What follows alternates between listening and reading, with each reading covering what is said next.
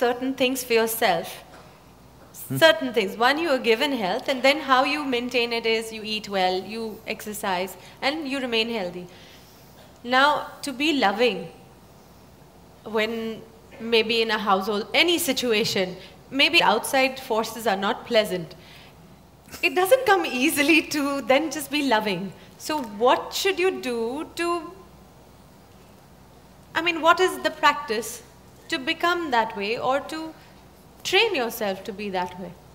You believe you need to practice. Practice means you're trying to perfect an action, isn't it? To be loving at all times? Yes, yes, that is not an act. No, not an act. No, I but don't to want be to so go, I accepting. don't want to go back to the movies, okay? No, to be so accepting, because… No, it's not about accepting. Right now, do you want to keep your mind, your thought process, pleasant or nasty? Tell me, what is your choice? Ideally pleasant. No, just tell me, pleasant or nasty? You're thinking about it, this is… No, I'm trying to think, should I fox you and say nasty? Say it. Okay, nasty. I'm going to bless you now. No. Okay, I take back my words. Okay. All right. Any human being's choice for themselves is definitely pleasantness, Yes. isn't it? Body, mind, emotion, everything and surroundings, you want it pleasant.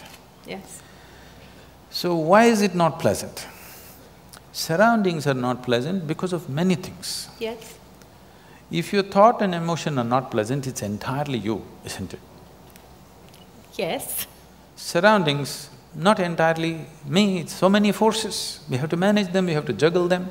Not always are we successful with everything around us. Different people have different levels of competence to manage the outside. Not all of us have the same, the skill to manage the outside. But inside, your emotion and your thought, why is it not happening your way? This is something we have to look at.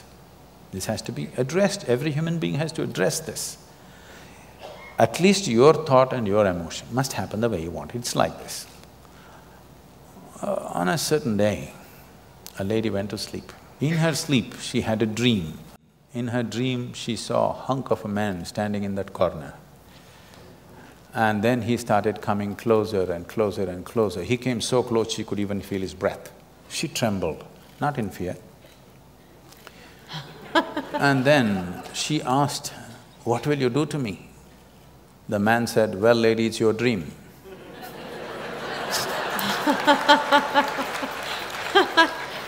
I'm saying, what's happening in your mind is your bloody dream. Now the problem with life is not that life is not happening the way you want it, even your dream is not happening the way you want it. That's a problem. I'm saying at least fix this, at least let the dream happen the way you want it. If you are dreaming the way you want right now, your thought and your emotion would be pleasant, isn't it? Fixing the world is another thing, that's a different game. That needs lot of skill. This needs just willingness. Yes. Why we are continuously talking about joy, blissfulness, love is not because it's a goal by itself, these are not goals by itself. Only when you're pleasant by your own nature, you stop being in pursuit of happiness. You are fine by yourself, you don't have to go anywhere to feel pleasant, you don't have to do anything to feel pleasant. Sitting here, you're feeling very pleasant, now you will look at life the way it is. Otherwise, you're an endless race. Pursuit of your happiness is a lifelong thing. Till your deathbed you're pursuing, what does it mean? That means you're a failure. If you're pursuing happiness when you were 5, I can understand. But that was not the fact. When you were 5, you're simply happy by your own nature. When you're 50, you're pursuing your happiness, this is a failed story, isn't it?